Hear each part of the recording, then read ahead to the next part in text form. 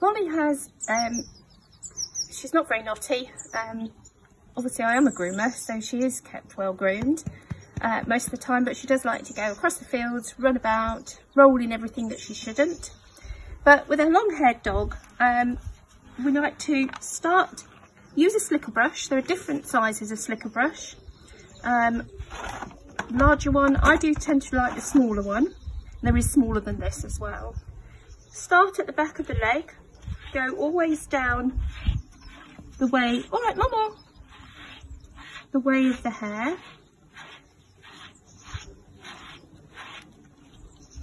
Now check underneath and just hold up, all right mom, the hair. Good girl. It's not ideal doing this outside because there's too much going on in the village. Gradually go up the body.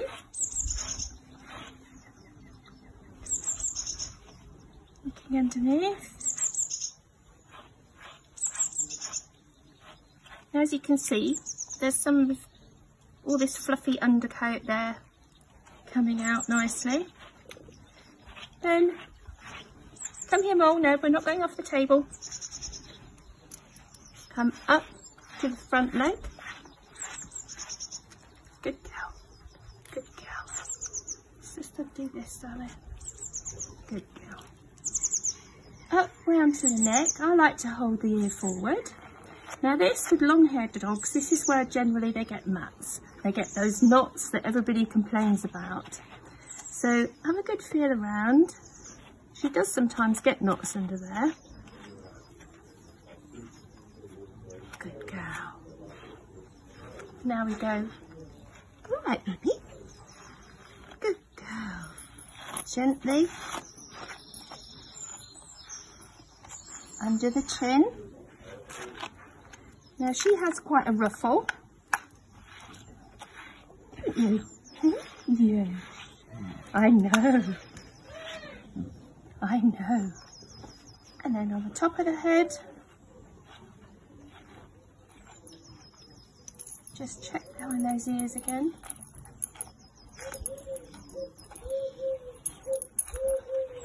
Alright, okay. Now do that thoroughly. Then what you need to do is the comb check. Alright, darling. So basically, put a comb through. Make sure you've not missed any knots. Good girl. Now this will be the test here.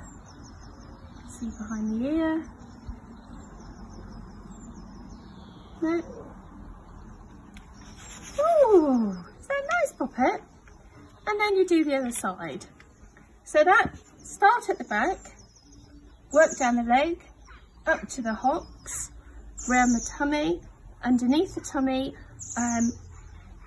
Always be careful that you don't hurt their nipples as you're brushing under there. Be very gentle. Down this leg, up round behind the ears, round the muzzle area, down the neck, over the head and down the back. You then do the next on the same side, at the other side. Always last thing to do is the tail. So Molly is looking round a bit, so I do apologise if she disappears, but she is having a good look round. Right, Mole, just stay, Poppet. Stay, stay, stay. Now Molly's got a lovely tail. Nice big one. Stay, Mole. Stay, Molly. Stay. So hold the tail firmly and brush down. All right, darling. Okay. Good girl. Good girl.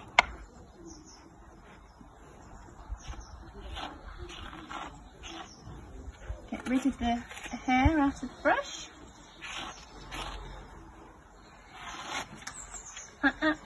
Stay here, baby. Good girl. So brush that thoroughly all the way through, both sides, underneath, on the top. Now, let me turn you around, Mama. Molly also has what I always call bloomers.